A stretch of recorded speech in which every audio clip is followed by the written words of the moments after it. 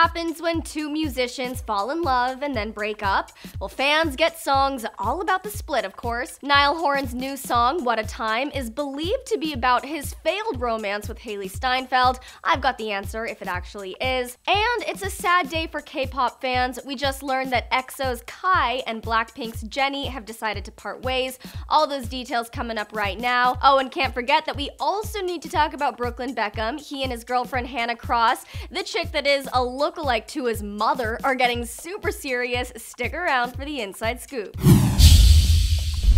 Hey everyone, I'm Devin Howard. When I was younger, I always dreamed of dating a musician until I realized that the details of our breakup would most likely make it into a song, like it did for Hailee Steinfeld. After months of dating, Hailee and Niall called their low-key romance quits in December. It was a sad day. I really liked them together as a couple. Shortly thereafter, fans started thinking that their relationship ended on a bad note because Hailee seemingly shaded her ex a couple of times, in particular when she reposted something Julia Michaels had shared that said, "New Year's resolutions, stop dating narcissists." And then Hailee added, "God bless you, Julia Michaels, preach it." Of course, the singer denied it was about her ex, but come on, that's a sub-story if I ever saw one. Well now, funny enough, Niall's new song, What a Time, appears on Julia Michaels' new EP, Inner Monologues Part 1, and it's all about missing your ex and reminiscing on the positive times you had together. So let's think about this logically here. Niall is recently out of a relationship, writes a song about missing his ex. The song appears on Julia's record. She's a mutual friend of Niall and Hailee. Very interesting. It's pretty obvious who this song is about. Listen to it for yourself. I know we didn't end it like we're supposed to,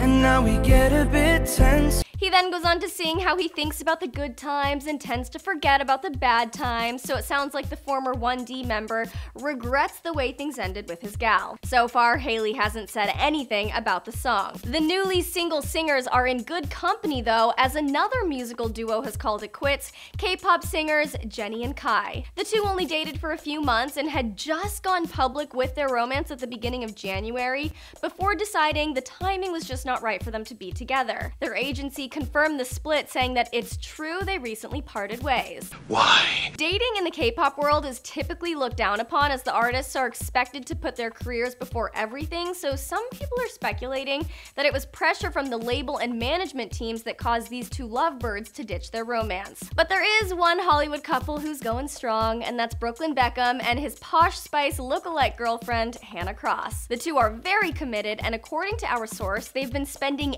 every single day together for the last few months. Brooklyn still lives at home, and his parents have actually grown comfortable letting Hana come and go whenever she wants, although our insider said that they're a little freaked out by how quickly the young couple are moving. But Victoria Beckham seems to be thrilled with her son's new beau. She gifted the model items from her collaborative Reebok collection, which Hana gushed about on social media. This new duo is steady and stable, and so far, I'm liking them together. What do you think about these Hollywood relationships? Do you think Niall's song is about Hailee? How do you feel about Kai and Jennie's breakup? And finally, are Brooklyn and Hana in it for the long haul? Sound off in the comments, and then make sure you subscribe.